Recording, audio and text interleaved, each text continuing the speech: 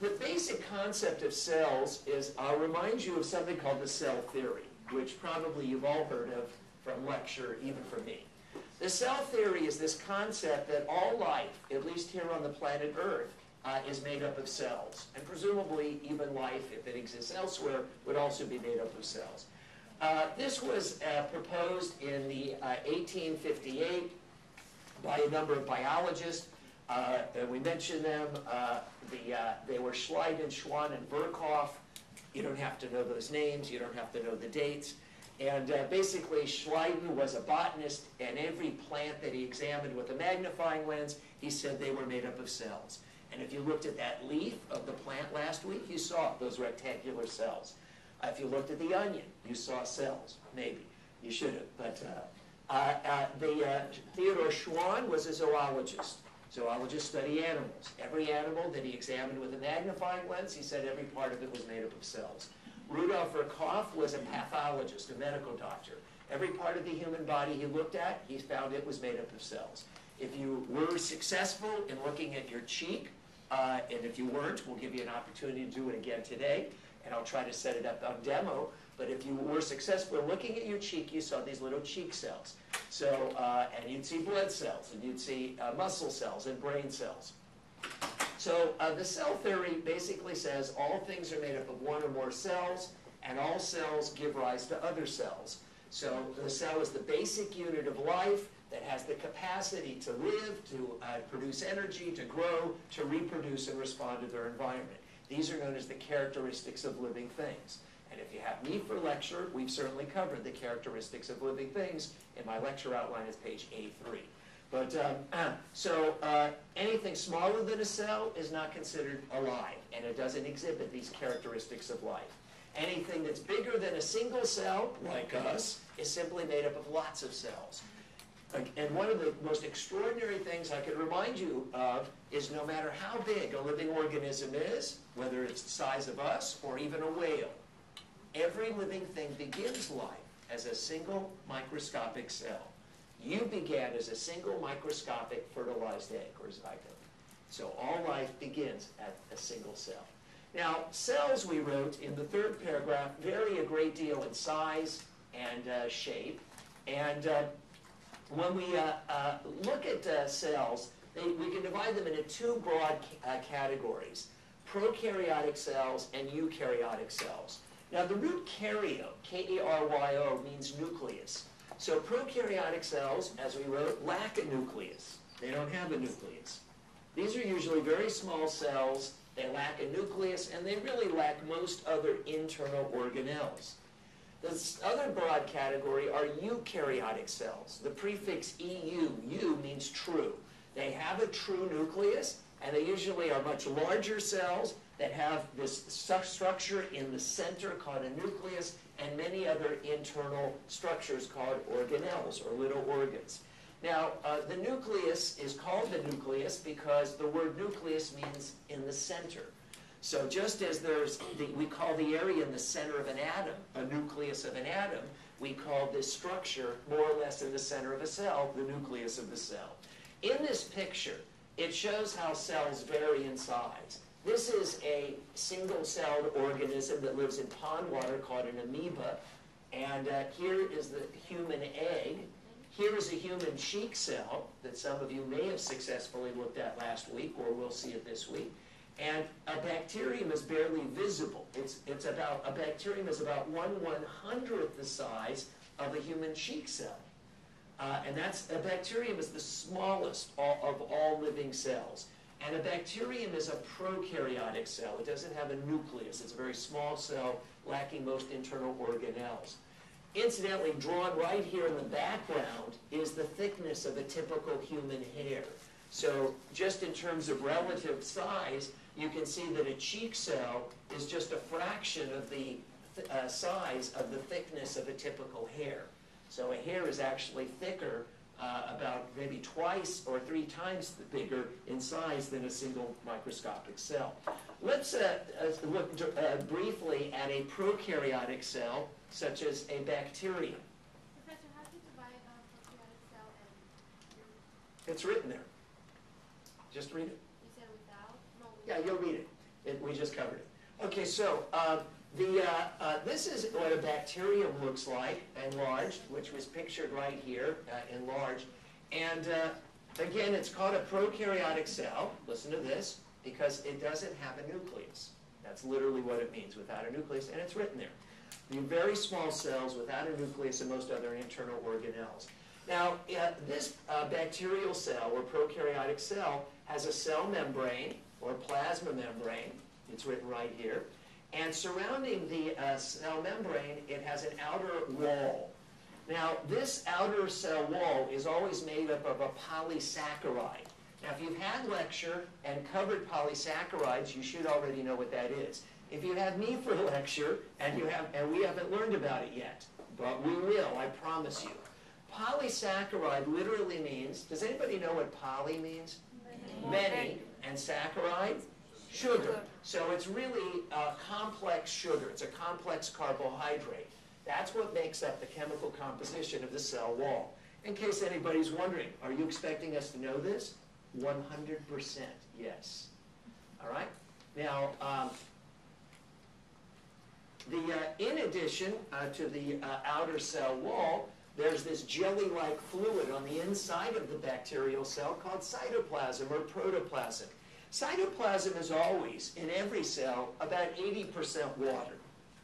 And after water, the next major chemical that makes up cytoplasm are proteins. So the cytoplasm is kind of this jelly-like fluid that's basically mostly made up of water and proteins by weight. Of course, there's all kinds of other chemicals in the cytoplasm, including sugars and fatty acids and vitamins and minerals and everything else. But it's mostly water and protein by weight.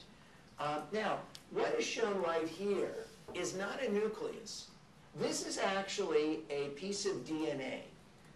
We'll call it a chromosome, but a chromosome is actually made up of the chemical called DNA. In bacterial cells, which is what we're looking at, this piece of DNA, or a chromosome, is shaped like a ring, like a circle, And so that's not a nucleus. It's simply a circular piece of DNA, or chromosome. That's what they look like in bacterial cells. Okay, so if that's an example of a prokaryotic cell, we will be looking at bacteria, not today, but in a few weeks. We will be looking at bacteria under the microscope. On the next page, so now that we've talked about a prokaryotic cell, let's consider eukaryotic cells. What did we say the root EU means? Eu. True. What does karyo mean? Nucleus. So if you understand what roots mean, that helps you remember what the words mean. So true nucleus. Now, an example of cells that have a nucleus, that are much larger cells with an internal nucleus in the center and many other internal organelles, are both animal cells, pictured on the left, and plant cells, pictured on the right. Incidentally, we actually have models of this. This is an typical animal cell, like you see right here, and right here, this is a typical plant cell. So if you're a kinesthetic learner, meaning somebody who likes to learn better by touching and feeling, then you can touch and feel these things to understand them better besides just looking at a picture. But anyhow, so let's see what a typical animal cell, and this looks a lot like the cheek cells that you would have looked at, and this, what a typical plant cell, and this looks kind of like what the Elodea leaf cells look like. So let's see what they have in common to each other and how they differ from one another. All right, so both animal cells and plant cells have a cell membrane. Both of them have this jelly-like fluid called cytoplasm inside.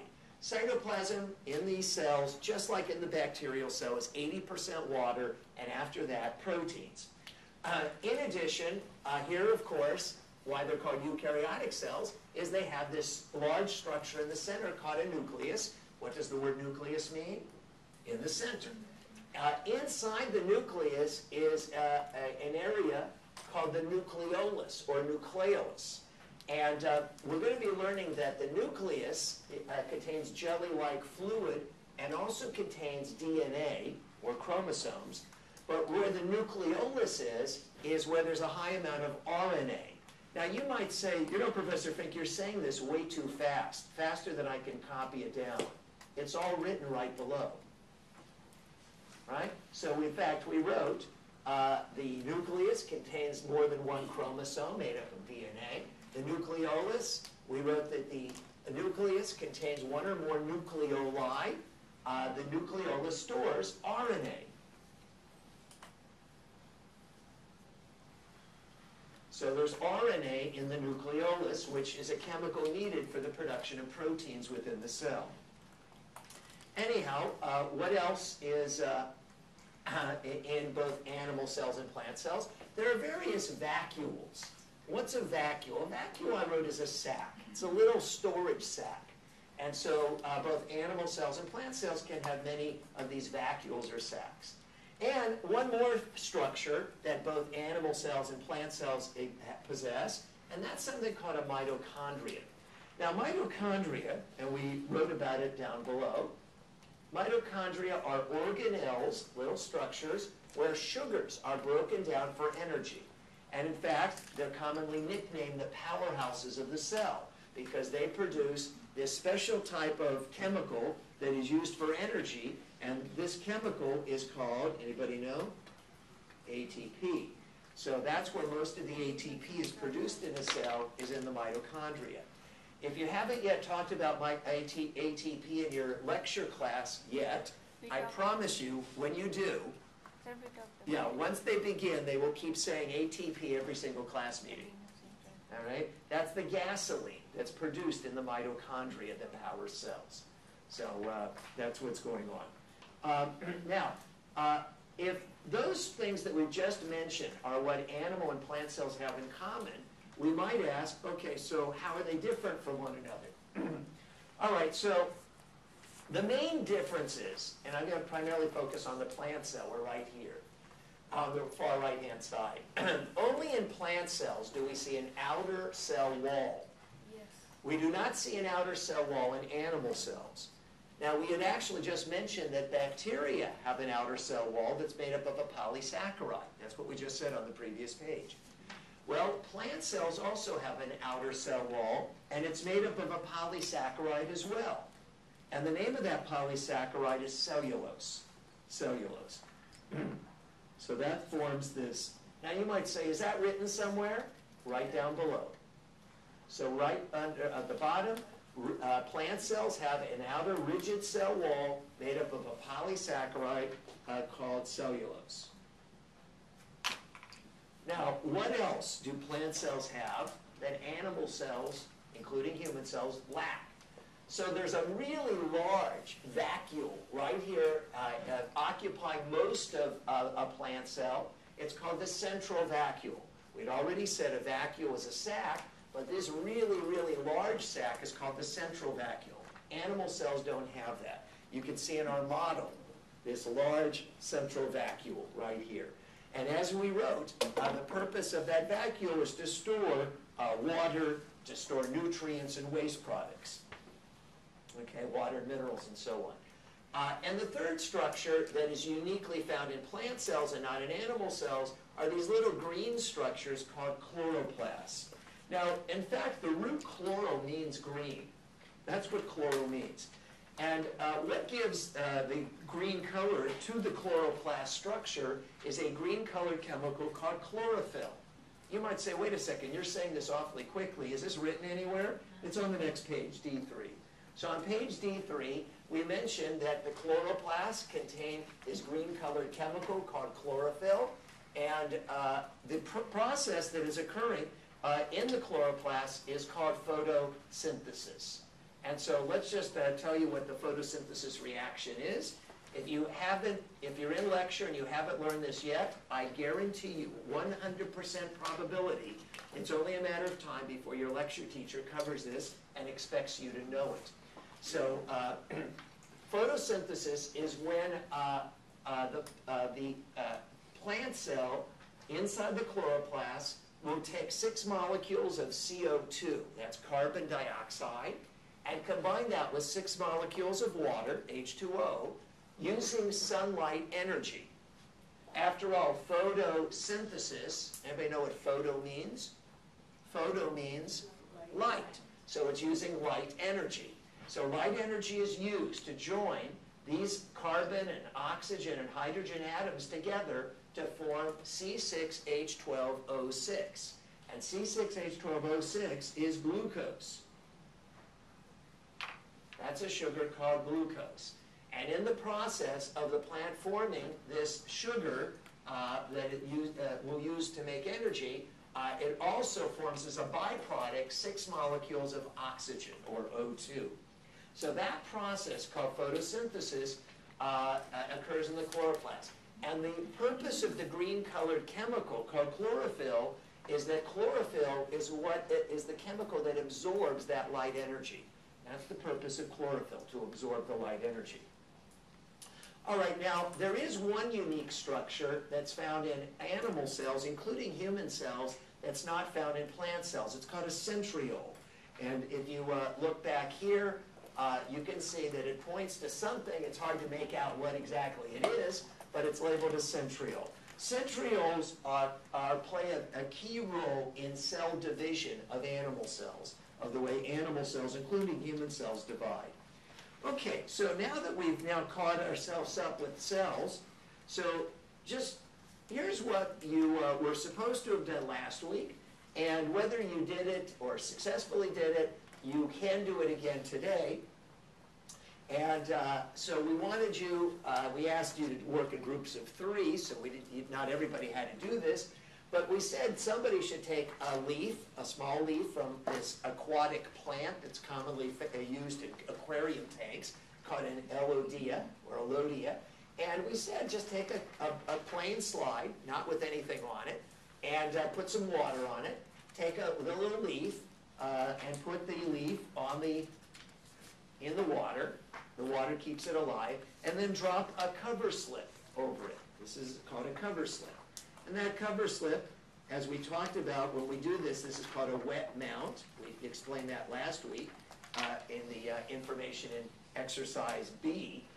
So when you drop that cover slip, that kind of creates like a little sandwich, and keeps it all in place. And sometimes we mentioned last week that when you do this so-called wet mount, is what it's known as, you get air bubbles. Now, for anybody who's thinking, I don't know what you're talking about, a wet mount, you didn't explain that. Indeed, I did, and I'll just remind you the page where we talked about making a wet mount. It was page B13. So on page B13, we covered this last week. It said preparing a wet mount, and we mentioned that sometimes you get these air bubbles. So in fact, we covered exactly what a wet mount was. So that's page B13. So we wanted you to look at this leaf, and just to remind you what you should have done, and if you didn't, you'll have an opportunity to do it today. I will be here the full time and then some today. So we asked you to draw a picture of some of the cells of the leaf under low power, and then on the next page, D5, there was some questions. Among the questions, and it should have looked something like this, incidentally, what you saw. And we asked, are the cells green, or is the green color localized within the cells? It is localized. The only thing that's green about a plant cell are those little green ball-shaped things called chloroplasts. The rest of the cell is not green. So what's really interesting is that even though you're looking at a leaf, and the leaf looks green, the leaf is in fact made up of small microscopic cells, and the only thing that's even green inside those cells are these little tiny ball-shaped things called chloroplasts that contain the green-colored chemical called chlorophyll that absorbs light energy. So nevertheless, the very presence of that small amount of chlorophyll in those chloroplasts in the plant cells gives the entire leaf the appearance of being green. We asked you to find the cell wall and the central vacuole and the chloroplast, whether you were able to do that or not. We're going to try to help you do it again. If you didn't successfully do it last time, you'd say, how would I know if I did it successfully? I guess you would have drawn good pictures showing these things. If you didn't, we'll help you, and I will set up some demos of this as well. Did anybody happen to notice whether the chloroplasts were moving or not? Anybody see any moving? Yeah. Today? Yes? Okay, so if you saw them moving, that's called cyclosis. And today we'll try to see if we can find chloroplasts actually moving inside the plant cell. Now on page D6, we asked you to draw it again, some of those same cells, but this time under high power magnification. Obviously, the cell should look larger. Now, you don't have to draw every single cell that you see, just 2, 3, 4 cells so you get a general sense of what they look like. And you should draw them proportional to the field of view, right? So if in other words, if the cells look like they're about this big in this circular field, you don't draw a picture of a cell looking like, instead of this, you don't draw it looking like this. Right? And you also don't draw it looking like that. All right? You try to draw it proportional to what it actually looks like. And the three main things that you should have noticed, or today will notice, is the rectangular shape of the cells. And of course, this outer wall is called the cell wall, made up of cellulose. You should definitely see the little green guys called chloroplasts, where photosynthesis occurs. And then, in the center of the cell, it kind of looks like it's empty. And the reason why it kind of looks empty is because that's where this large central vacuole is. So it's hard to make out the outline or the actual shape, but basically it looks like it's empty or hollow in the center, and that's where this large vacuole containing water and minerals is located. Those are the three main things you should have noticed. Now, after you've drawn your picture at high power, then, as we wrote on page D7, you should then estimate the length and width of the cells using the method that we've already described, the same method you use to estimate the thickness of a hair, or to have tried to do those, answer the questions that we gave you last week to do for today, the very same method. Now, then we asked you to try looking at onion. Again, not everybody has to do all these, but you should still look at one another's so you understand what these things are. Our basic question was this: is an onion made up of cells? Well, for those of you who looked at it successfully, in fact it is. Everything from a living thing is made up of cells. It's hard to believe, but it is. So the hardest thing in terms of looking at the onion is to get a really small, thin piece. Sometimes people just take a big chunk of onion. What we want, in order to see these microscopic cells that are so small, you actually have to have a real thin leaf, a real thin piece of onion. So you just kind of want to use your fingernail, as it were, and scrape off a very, very thin piece of onion, not a big chunk. Anyhow, we do a wet mount. This is called a wet mount, where we put water to keep these onion cells alive. And so we've got water and so on. And then we wanted you on page D8 to draw a picture and under low power and of what you saw. You should have seen onion cells, and they're actually pretty big. Now so that's under low power, and on page D9 we asked them questions. One of the questions we asked on D9 was, do the cells of the onion have chloroplasts or not? Did anybody see any green chloroplasts in the onion cells? Anybody? Were there green chloroplasts for anybody who looked at it? No, there aren't. There are no green chloroplasts. And that's why an onion doesn't look green. Because if it had green chloroplasts, didn't we say that since the cells that make up a leaf of a plant have green chloroplasts, the whole leaf looks green? So if an onion doesn't look green, it may be white, it may be brown, it may be purple, but it doesn't look green. I haven't seen a green onion. So therefore, there can't be any green chlorophyll in it. And if there's no chlorophyll, there's no chloroplast. So then we asked, explain why. Does it use photosynthesis? Huh? It doesn't use photosynthesis? It doesn't do photosynthesis. And let's figure out why it doesn't do photosynthesis. A leaf of a plant has chlorophyll in the chloroplast for photosynthesis. The onion that we eat is what part of a plant? Root. It's the root. It's, if you ever see how an onion grows, you got to pull that thing up out of the ground, that onion bulb that we eat. So what good would it do to have chloroplasts with green chlorophyll? You can't do photosynthesis. There is no light under the earth.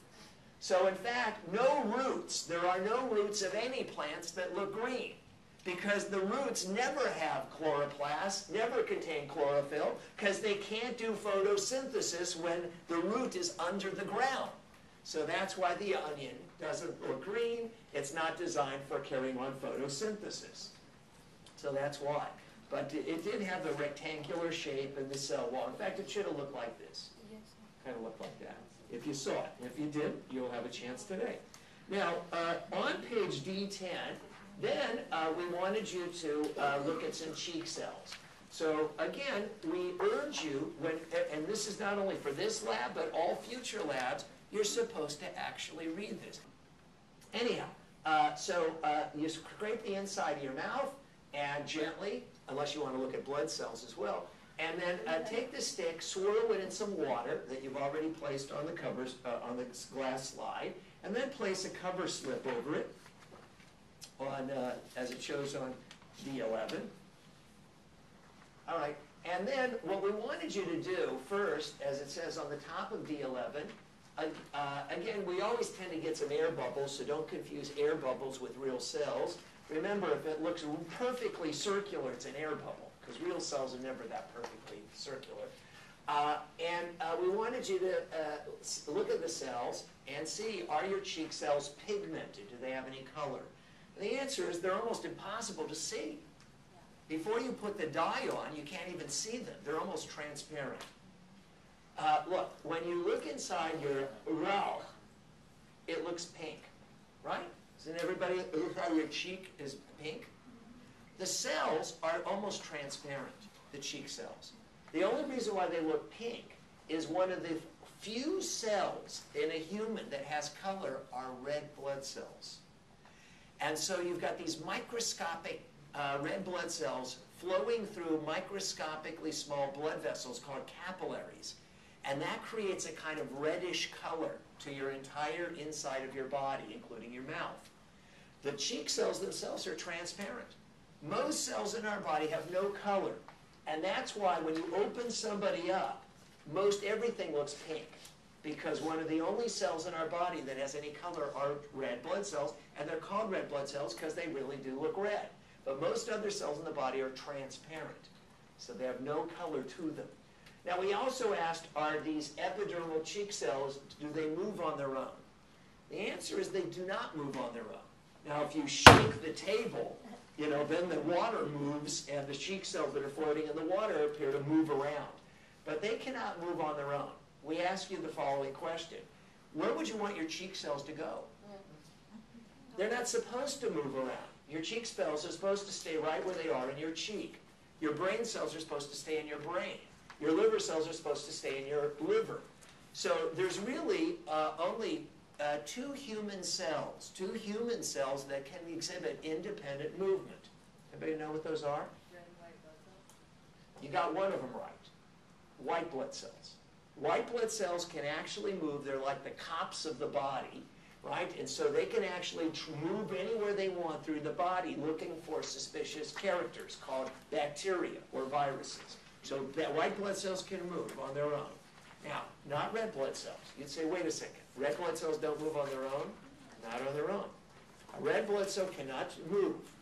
You'd say, wait a second. Aren't red blood cells flowing through the vessels? They are. They're being pushed.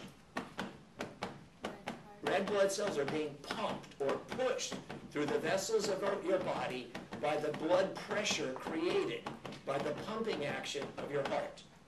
If your heart stops, do your red blood cells keep moving? No. No, they cannot move on their own. The only other human cell that can move on its own are, any other guesses? Human sperm. All right? So it's only human sperm. They can swim, they can move, and white blood cells. No other human cells can move on their own. Red blood cells are being pushed by the pumping action of the heart. They don't move on their own. In fact, there is a name that they give for when any other cells of your body start to move and start to go out of where they're supposed to be. So if, let's say, liver cells start to move out of the liver, or pancreas cells start to move out of the pancreas. What do they call that? Tumors. It is a type of tumor, but the term that everybody would know is cancer. Haven't you heard that cancer spreads? So what happens is if somebody has liver cancer, what that means is their liver cells have become cancerous. They actually start moving out of the liver and spreading all over the body, multiplying, and so that's the definition of a cancer. The technical word is of them spreading or moving is metastasizing. It's metastatic. All right, that means it's spreading. So liver cells are supposed to stay in the liver. They're not supposed to start moving out of the liver. Lung cells are not supposed to move out of the lung. If they start moving out of the lung, you've got lung cancer. That's the definition of cancer. So all this stuff is relevant. All right, so you really have to use this blue dye, methylene blue, and just a tiny little bit. Commonly, students actually put too much, and everything looks so blue you can't see anything. So if that's what you found last week, so try doing it again, and just use a tiny, tiny bit, and then you just want to add a little bit of color, because these cheek cells, we said, are almost transparent, and adding a little color allows you to see them much, much better. What are they going to look like? When you try to see them before you've dyed them, they kind of just look like this, if you can make it out at all. And after you dye them, you can actually see the cell membrane, the nucleus. You might even see a nucleolus in the nucleus. So you'll try doing that. And then on page D12, we wanted you to draw a picture of some of the cheek cells under low power. And then on page D13, to draw them again under high power. And try to draw the cell relative to the size of the field of view. So again, if you're looking at a cell under high power, you don't just put a little dot. If it looks bigger than that, you should make it proportional. And you don't just draw a big thing if it doesn't look that big, right? You want to try to draw it proportional. You don't have to be it doesn't have to be perfect. You don't have to be an artist, but you're supposed to actually learn to look carefully, to be a careful observer, and try to draw a representation of what you see. So that's under high power. And the four main things you should see is the cell membrane, the cytoplasm, the nucleus, maybe you'll see a nucleolus, and the little dots that you see in the cytoplasm are little vacuoles or sacs. So those should be the main things you see. And then on page D16, let's just look at these pictures. So on D16, first, what it shows, I've just turned this sideways.